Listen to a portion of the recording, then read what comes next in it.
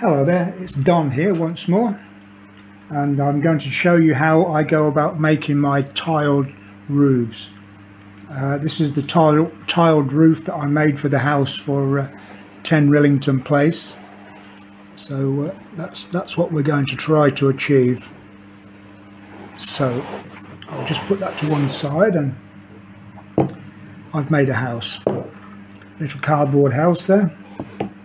And we're going to put a tiled roof on there. So what we need is very thin cardboard, 1 millimeter or even thinner than that really. And each tile is going to be 3/8 of an inch square, or 9 millimeters. That is about a 1:35 scale size of an average size slate. So we're going for 3/8 square. So what we need to do is cut our cardboard to just a little bit wider than the roof of the house, or whatever building you're making. So that will be just a little bit wider, and then lengthwise it needs to be 4 times the length of one side of the roof. So whatever dimension that is, then you need a piece of card 4 times as long. Then what you need to do is mark along 9 millimeters. Every space is 3/8 or 9 millimeters all the way along there, all the way along the length of the card, and also the width along there, that's 3/8 as well. Then with a pencil, mark every other line as I've done here. So we've got every other line marked with a pencil, and every other line will be will cut with a sharp knife. If I can do this without cutting my fingers off. There we go. So that's what we've got. So we'll need, well, 18 of these. This length is just wider than the roof, and we've got 3/8 size tiles all the way along there. Then with a pair of scissors, we cut along the line to just above the halfway mark.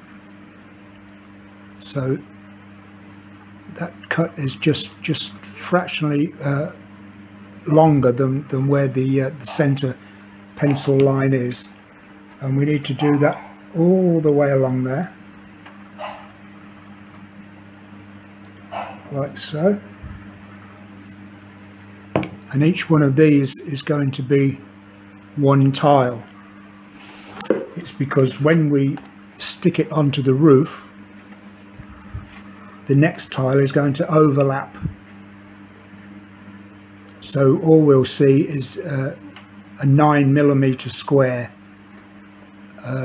showing as a tile, slate rather, not tile. Okay, so I will cut all those now, and then stick them onto the roof of the house, and we'll go from there. Okay, so I've cut all these strips into length, and with scissors cut all the shape of the slates all the way along, all 18 of them.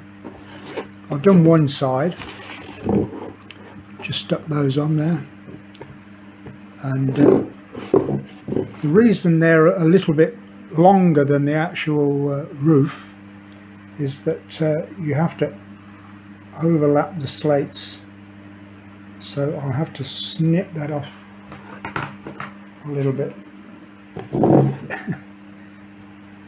there, so that when that goes on, the slates interlock rather than all being in the same position.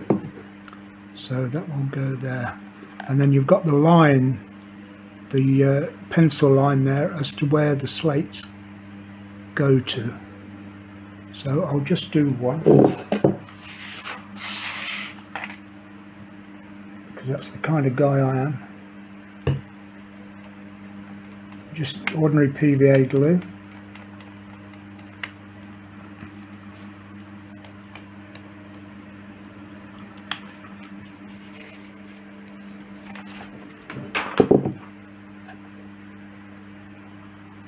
And that just sits on there.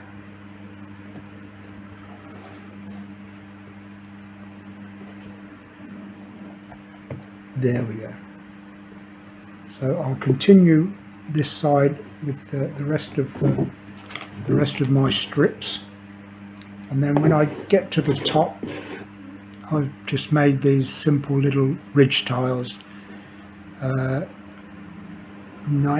millimeters by 1 inch, 25 millimeters, and they will sit along the top there with a slight gap between, just to show that they're the ridge tiles on the top there. Okay, so I'll carry on and finish off the tiling, and then we'll paint it. Okay, so I've finished the tiling, put the ridge tiles on the top there, and painted it grey.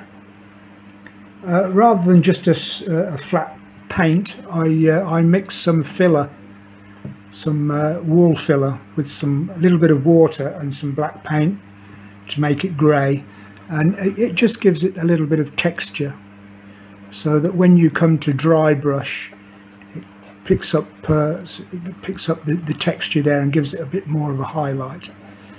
I can show you an example of the finished thing on a different diorama that I made. So they're the finished tiled slate roofs. They're finished there. Oh, let's put the camera down. Okay, so that's my idea of quick and easy slate roofs. If you're doing World War II dioramas, then I think most buildings had slate roofs. Some had tiles, but it's nice and easy and very cheap. Just a piece of thin cardboard, that's all you need. So there you go. They are my slate roofs. So thank you very much for watching. If you've liked the video, please click like and subscribe, and I will be back very shortly with another video. Thank you for watching.